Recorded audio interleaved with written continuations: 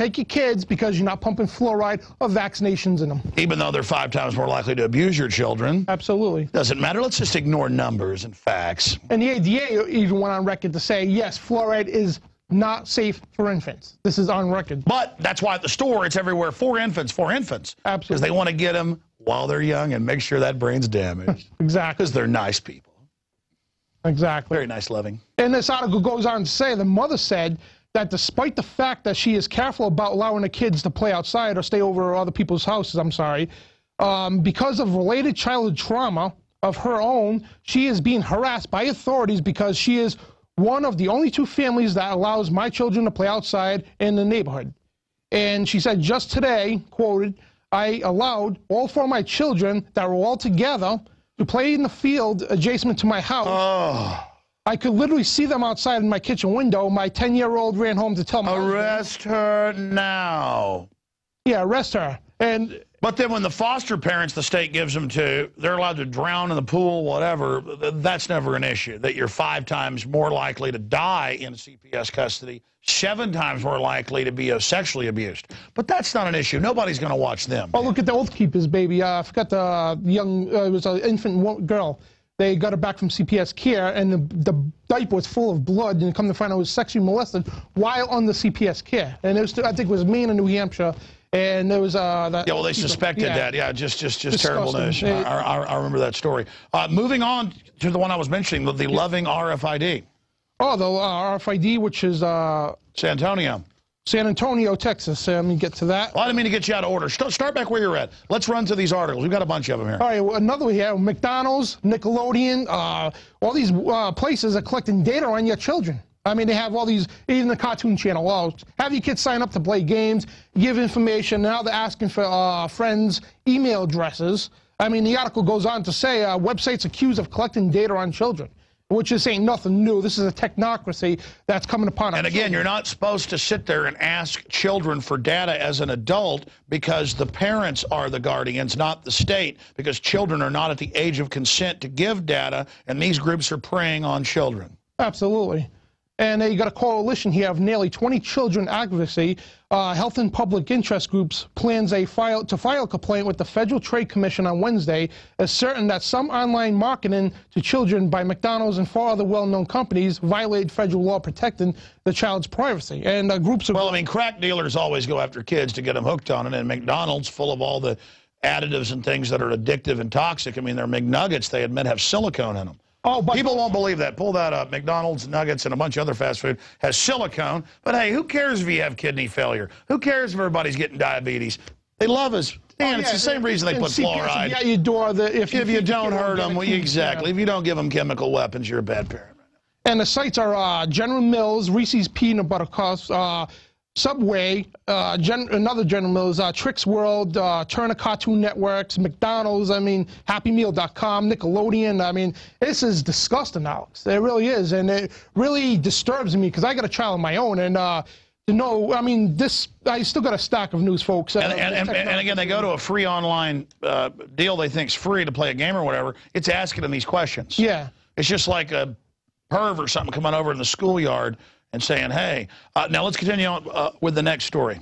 We got a video on this if you want to play this in a minute. I just want to touch on parents concerned that cafeteria palm scanners will implant the mark of the beast system on the child's hand. Oh, just training them to body scan to buy and sell, and now they're coming out with the Facebook cameras where you get discounts when they run your database. I mean, sure, they admit it's all happening, but what's wrong with that? Oh, nothing at all. That's, it's biometric, kids. This is from Louisiana Public Schools' decision to purchase palm scanners to speed up lunch lines and payments to reduce the line. And track what you do. Like Chicago won't let parents pack their lunch. You got to buy it from the loving state. Yep, I got that. And this is totally tolerant George Orwellian, folks. And we got the video if you want to play the video on this real quick. In its cafeteria, but the palm vein scanner is being met with opposition from parents. KPLC's Holly Carter brings us details. I was very, very mad, disappointed. Many parents felt that way Monday after reading a letter sent home with their children from Moss Bluff Elementary School.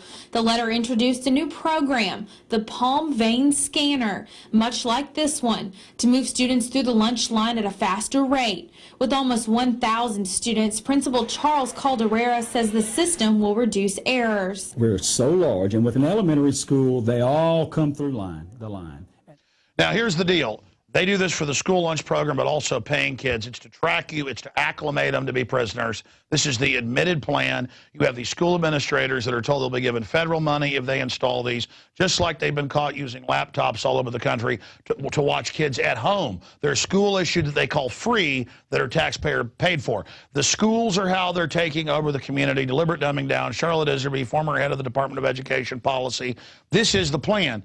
And the parents are fighting back. Oh, the answer is pack their lunch, boycott their crap, okay? And get your children out of the government training camps. And this is more disturbing now. I mean, the hand scan is one thing, but now you got right in San Antonio, Texas, the North Side schools, I believe this the high school and the middle school, right in San Antonio, we got a video for this as well. A new program being tested at some Northside independent school districts that tracks students using a smart student ID tag. And I watched the video. Basically, they have, on the Lancet, they have, it looks like a pass, a regular student ID, but has an RFID embedded. They put chips into animals and stuff to track their animals and things of that sort, but I think this is overstepping their boundaries. It's huge, and I have to wear it like a dog collar. The program will require students to wear new, thicker radio frequency IDs that will allow administrators to track them on campus. This Smart Student ID card is designed to help us locate students in an emergency if we have to. It will also allow us to manage the attendance better so that we can get more revenues for the particular school. Now, according to the video, they say where the student goes, they can track the child, and they quoted, though, they had to state, once a kid steps out that door, they can't track them no more, which we know this could be a lie because look at the laptops in Pennsylvania. And this is, I mean, we got a lot of kids and parents who are against this, and yes, some parents are for this, but... And notice it's drones, microchips, scanning. It's San Antonio school districts are the ones that have a Department of Defense thing, an AI computer that watches what they eat and calculates their calories. In fact, people won't believe that. Guys, did you pull up the thing about McDonald's? Okay, show the nuggets, and then this is from about 6 months ago, just, adding this whole theme here, Dan. There's the article about a little silicone and petrol in your McNuggets. Hey, why not? It's addictive, highly toxic. New World Order loves it. But now the Department of Defense has AI cameras watching what the kids eat and creating a database. I mean, this is just, they're absolutely training them for the brave new world. Oh, it is. And another related article, this is back from November 2009. From my home state, Rhode Island, old Governor Donald Carcieri. Now, there was a bill that was set up to go against the RFID chip, and the schools in Westerly, Rhode Island wanted to put RFID tags, that's radio frequency identification devices, onto the children's backpacks. Now, a bill went toward, the State House to say, hey, we want to stop this. Of course, the governor says no, veto, bang. And moving on, again, what Alex just talked about, Harrington High School in Pennsylvania using laptops to spy on kids at home. Now, this is on record. They were giving kids laptops and looking what they were doing in classrooms and also what they were doing at home. I mean, this is to tolerance police state, folks. Well, these are pervs, too. I mean, this is government schools that want to be inside your life. And another one article here, children 4 years old to be fingerprinted to borrow school books from a library. I mean, come on. This is just totally ridiculous. And well, it makes perfect sense. It's super lockup, Supermax. And another fingerprint scans to replace lunch money. But what's worse is in California and other states, the schools got caught shooting kids up with vaccines without consent. They always say it's an accident. Now they just say, we have a right to, and we're doing it. It's illegal, by the way, but they have police with guns. We've now reached a point where they're just lawless criminals doing whatever they want. Continuing. Absolutely. And now, again, we talked about earlier, Chicago school bans some lunches brought home from school. So God forbid, folks, you were to give your kid organic food or something that's actually good for them, not fortified with fluoride, not fortified with the GMOs. If you were to give your kid something good, they can't bring it to school. Well, it was some school districts did it, just a total ban on bringing school lunches. You've got to buy it from the company store, from the plantation. I mean, it's disgusting. And the whole thing is what's going on with the children, okay? They are being misled. And I'm not... Well, yeah, you give them over to a predatory government. The schools are really federally globalist run. And they've bankrupted everybody, and they take the property taxes, so you're so poor you got to put them in the public school. I mean, these are just nightmare hell facilities. It is, and misleading the kids. And I just want to say one thing with Jesus. Jesus Christ, our Savior, says, anybody who misleads children, okay, it is better for you to tie a millstone around your neck and drown in the ocean, because that's nothing compared to what's going to happen when you meet the face of God. You know what? You know, I just want to address the elite, CPS and all that. You know what? If you want to do this to your kids, you do it to your own kids, okay? You know, actually don't do it to any kids. But I've had them on the show. They brag they don't do this to their kids. They don't give them vaccines. But they love hurting kids. Leave our kids alone. We had enough of your crap. Leave our kids alone. And we're standing up against you. And I want to say another thing, too, on behalf of myself. The ADL attacking you and all these other federal agencies. You know what? You want to attack Alex, you're going to have to attack me as well. Because you take one patriot, you're going to take them all, brother. And you got a whole INFOWARS staff full of patriots who are going to go down with Alex Jones as truth warriors. And, you know, Alex, I'm going to stand right here, right by your side, brother. And whatever they have to bring after you, they have to come after me as well. Well, there's no future if we don't beat them anyways. Exactly. So we are going to beat them. In the I mean, we have nowhere to go. There's nothing we can do but fight these people. Exactly. We're committed. Yep. They're committed to their evil. We're committed to doing good, and that's the end of it. I say to you, I made a covenant with God. I did. I said I want to make a covenant with you to be a thorn in the side of the New World Order. Every my last breath, I lost relationships over this.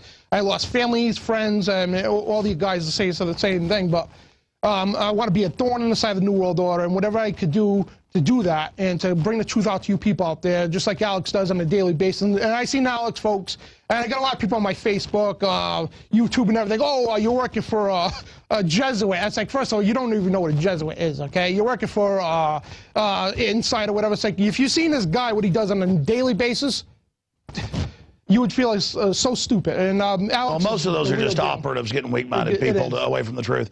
I mean, the truth is everybody knows the world government's here, and we can make it about Alex Jones, or we can make it about the New World Order taking over. And when the gas prices keep going up and everything starts falling apart, remember, the New World Order did it.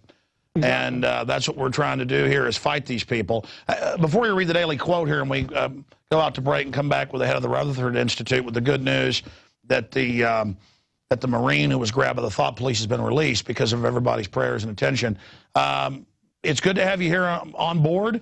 You're doing a great job over on the radio side with all the great folks over there, and we enjoy having you, Dan. Thank you, Alex. And you know, God's blessing your covenant. I didn't know that you made this covenant a long time ago, but now, see, you're here on a higher playing field against the globalists, and that's what God does. It's better to be on the front lines of the New World Order than INFOWARS.com. Well, God looks at the heart, and that's what matters. Exactly. And believe me, if you want to fight evil and you're dedicated and you just start taking action, the doors will open. And I want to say that to people out there watching. Big things have small beginnings. And just start engaging the lies. Start standing up. And stop trying to overplan things. So many people just try to overplan and plan. They have these big plans. They never launch anything. Do something small today, and we'll bring down the globalists tomorrow. And while you're on that point, I want to make a point to you people out there. Years ago, I started listening to Alex about 2004, 2005, and one day I heard him. I'm like, this guy's great. I mean, he's telling a lot of truth. And he says one thing.